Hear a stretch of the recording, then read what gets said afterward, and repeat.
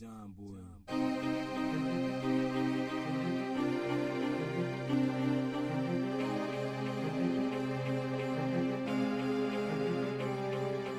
Lessons from the screen, what we mean is we go through different documentaries to tell you what they gon' do. Give you our lessons, give them our blessings. If they trash, we tell you there is no second guessing. Knowledge is power, but time is precious. And we're here to keep you from them lessons. So sit back as we groove, giving you the review, so you only spend time on the docs that you need to. Welcome to another episode of Lessons from the Screen, the show where we give you a review of whether or not any particular show that you can get through any particular screen of any particular kind is worth your time. We waste our time, our energy, and our brain power so that you don't have to. You're welcome. Lessons from the Screen is sponsored by PAX Inc., a black activist, advocacy, and think tank with the purpose of increasing the quality of life for black people in America through education, a culture shift, and economics. Check them out at PACTSINC.org. That's PAXinc.org. Drop a line, drop a donation, become a member, volunteer, get involved. In 1849, a book was published in a niche but growing genre that would become one of the most powerful sections of American literature and the most damning for American historical pride. That genre was dubbed slave narratives. Not only did these books serve to vilify a major force in American culture and a major source of American wealth, but they also pushed back heavily on American propaganda, which sought to convey an image of pride and dignity with regards to the owning of human beings. And after more than 150 years, these books are still serving the same purpose as America continues to resist accepting its cultural legacy and continues to push propaganda that promotes the pride and dignity of the darkest sections of American history. Today, on Lessons from the Screen, we will be taking a look at the narrative of Henry Bibb, an American slave. The book was written in 1849 by Henry Bibb himself and reveals a lot about slavery in America, in addition to the overall American culture at that time that would accept such an institution. We will give a brief review of the book, interesting points about it. We will also give one of the biggest takeaways for us from the reading of the book. This is definitely a book you should read, and it's one that you can find for free, as a matter of fact. And the link will be provided in this post for this show on the Freedom Train website, www.freedomtrainradio.com. In this episode of Lessons from the Screen, we will be looking at the narrative of Henry Bibb. The narrative of Henry Bibb is about Henry Bibb and his quest for freedom, not just for himself, but for his wife and child. And that pretty much sums up the entirety of the book. Now, even though it can be summed up in one sentence, as most slave narratives can, what makes all slave narratives interesting is the fact that they all have to overcome a specific set of challenges and a common set of challenges. But it's the specific set of challenges that are often most interesting and most compelling, as well as the general pictures that they paint and the specific pictures that they paint of the American South, or wherever they were slaves, because there were slaves in the American North and in the American West, as well as the culture and the society and the social norms on their particular plantations, and the slaves that they themselves interacted with, as well as the free blacks. And so this book falls in that genre, and honestly, I think all of them are interesting narratives. But this book is one that I think stands out, to me anyways, particularly, well, for multiple reasons, but one of the most particular of them was that the level of scrutiny that the book underwent before it was published It's something that I haven't seen very often in the case of slave narratives, and the fact that most of that information was published as a piece of the book, where people were writing letters to some of the names and figures mentioned in the book to see if Henry Bibb had actually been there, if he had actually done the things that he had done and things of that nature. And for the most part, from what is published in the book, as well as what you could find off, not in the book, but just in the general course of history and other documentations and such, this book is extremely accurate. It is an extremely accurate narrative of what goes on, which makes the points that are made in the book that much stronger and makes the brutality in the book that much more horrific. Now, there are several interesting points. Virtually every chapter had a plethora of interesting points for me to research, to dig into, to think about. And of those, I'm going to highlight some of them that I found most memorable. And one of them was the point surrounding religion and superstition. Now, Henry Bibb says, especially in the early portion of the book, that most of the slaves weren't religious. They were superstitious. They practiced their own systems of spirituality, and they had their own way of believing that they could impact the world. And they weren't Christian because they didn't believe that a God would be okay with them being in the position that they're in.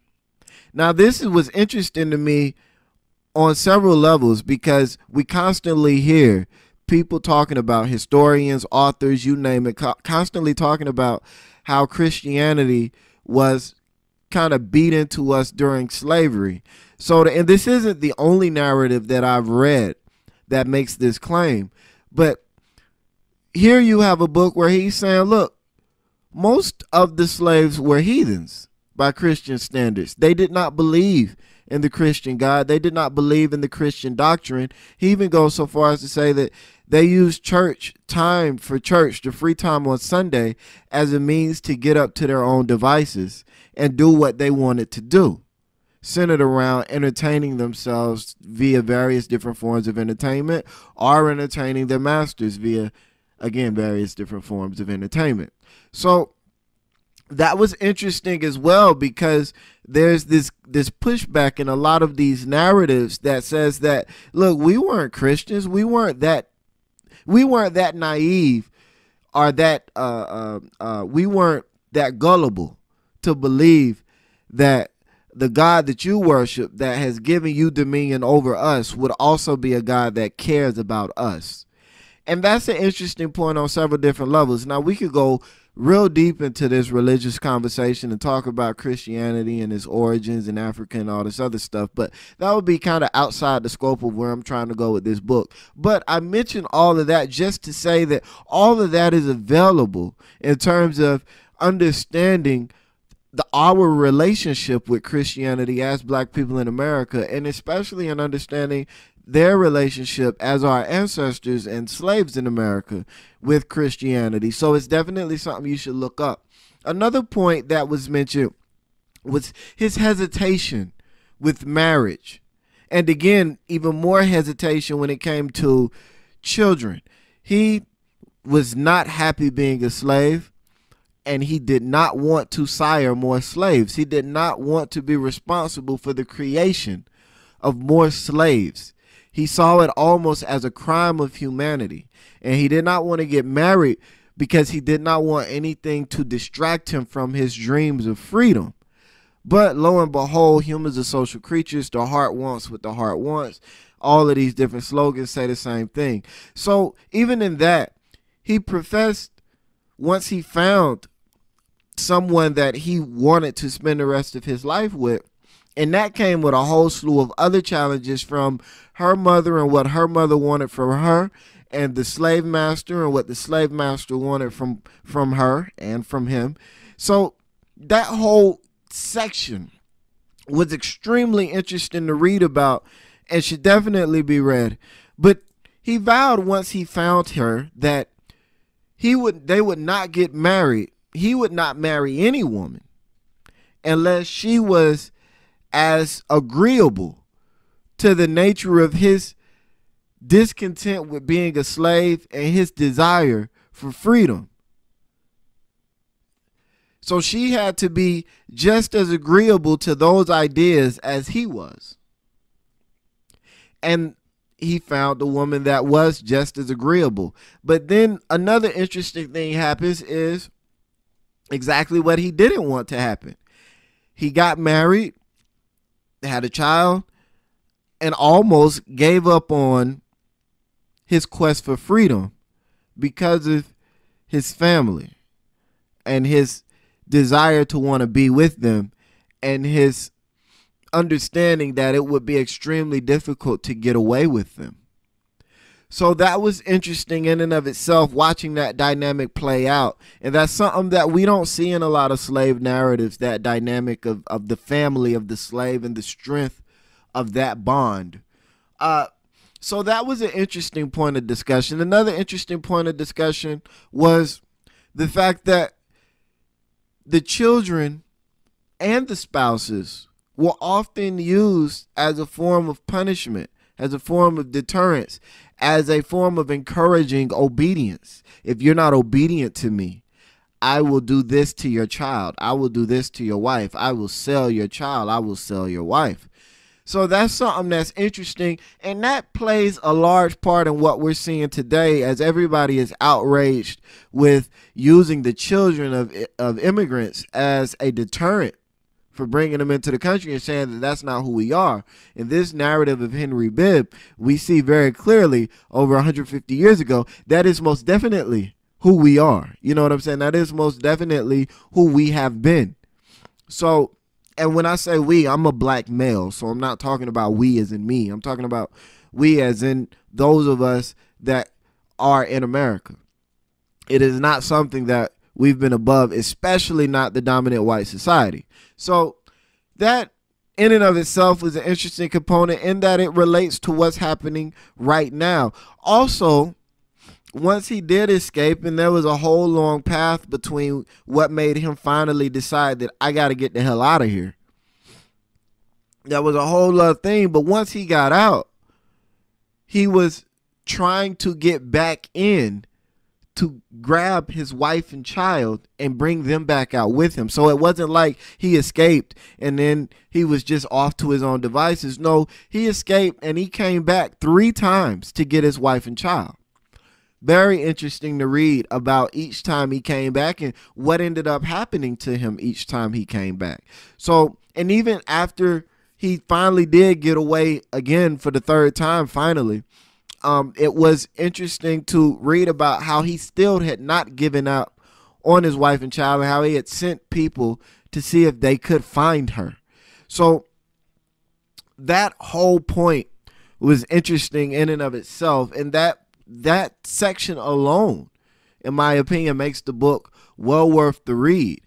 His means of escaping from the plantation was also interesting. I'll go ahead and reveal this, but one of the first times he attempted to escape, he just walked right off the plantation. Like he literally just walked right off the plantation because he had made a decision, or he had an understanding in his mind that if they found him ducking and dodging through the woods and traveling along the river and all these other things, they would immediately know that he was a slave, a runaway. But if he walked on the main roads and acted like he had a past, he was more likely to be let go by anybody that came across him. And so that shows a level of understanding and a level of intelligence that's rarely attributed to the slaves. Even in modern movies, there's this level of acquiescence or this level of acceptance. But in these narratives, we see that there isn't.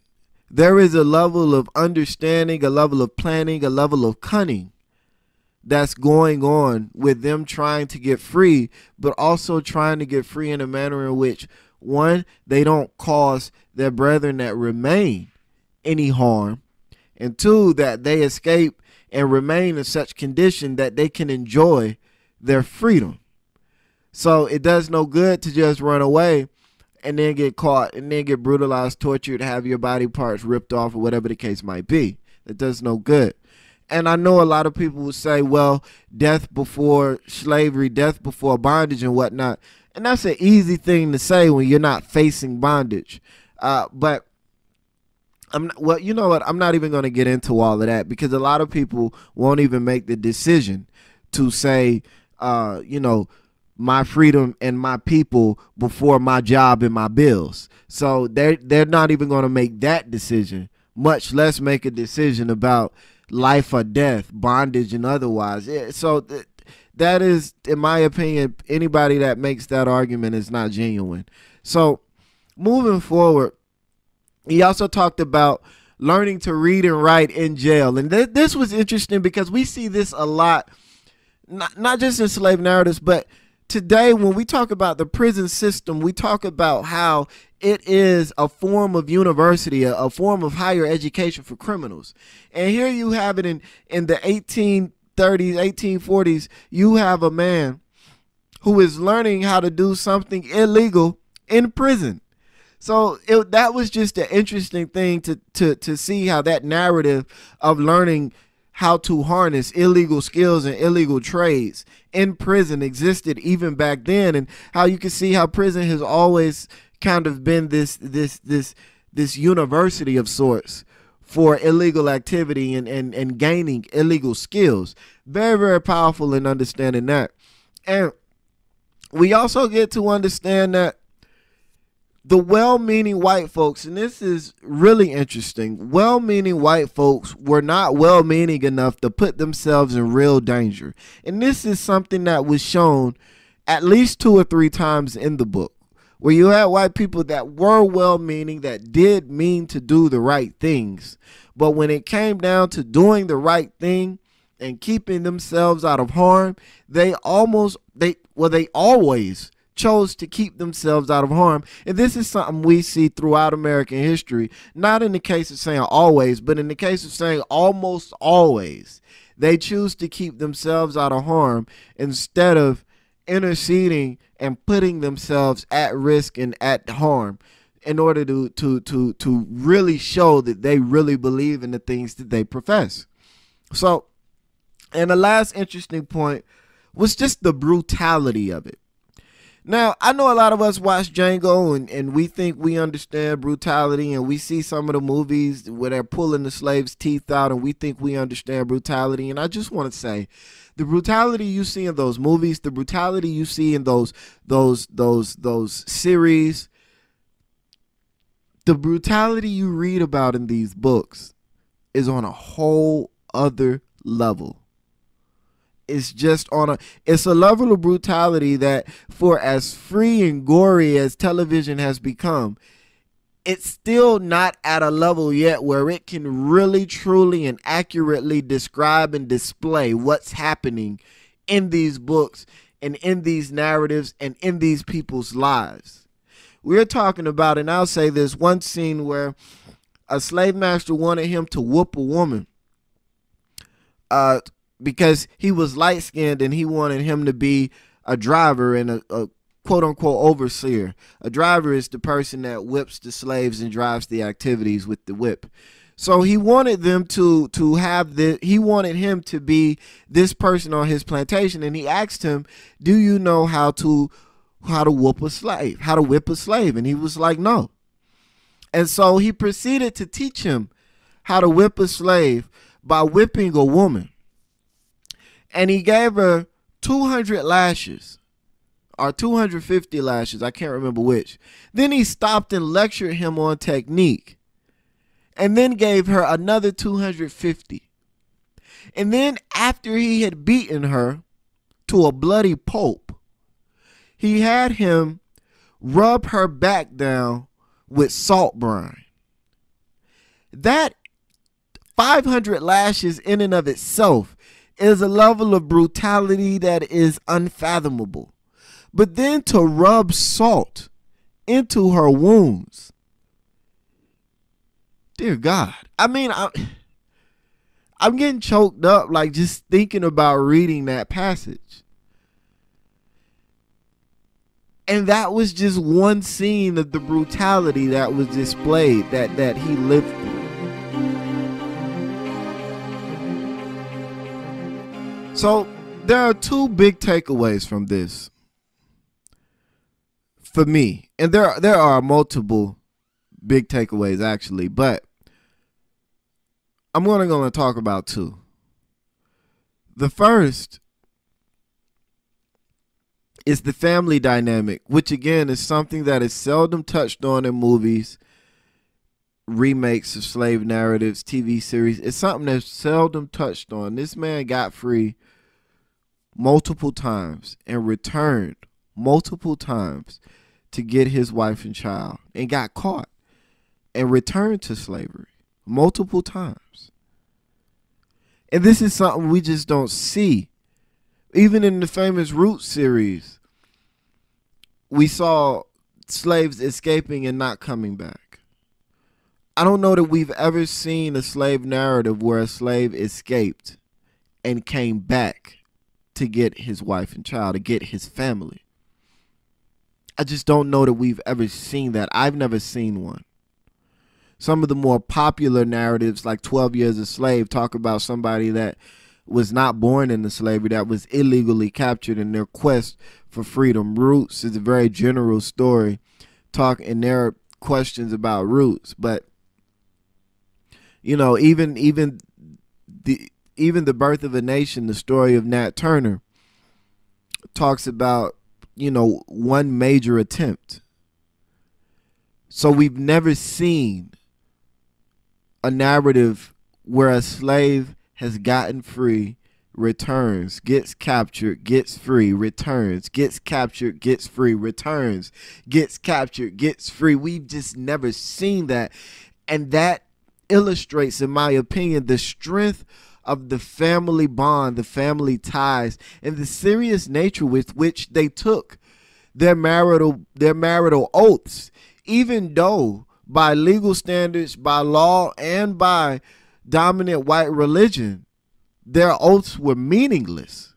They still took them that serious, and it shows the connectivity they had as a people. And there are other things that show that as well, but that is a major point of lesson here, something that I would love to harp on over and over and over, something that I do harp on over and over and over, because a lot of the times when we talk about black families and black homes nowadays, we speak about them as if they're broken and as if they have been broken since slavery.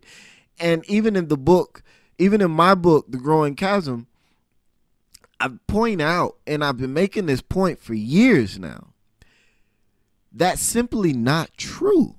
Coming out of slavery, our family units were strong.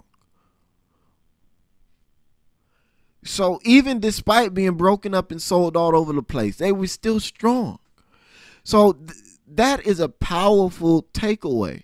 And I think it's something that we should all consider more seriously when we look at the damage that the post-slavery society had on us psychologically and culturally. We're talking about from the end of Reconstruction in the late 70s, early 80s, all the way up to about the 1950s and 60s.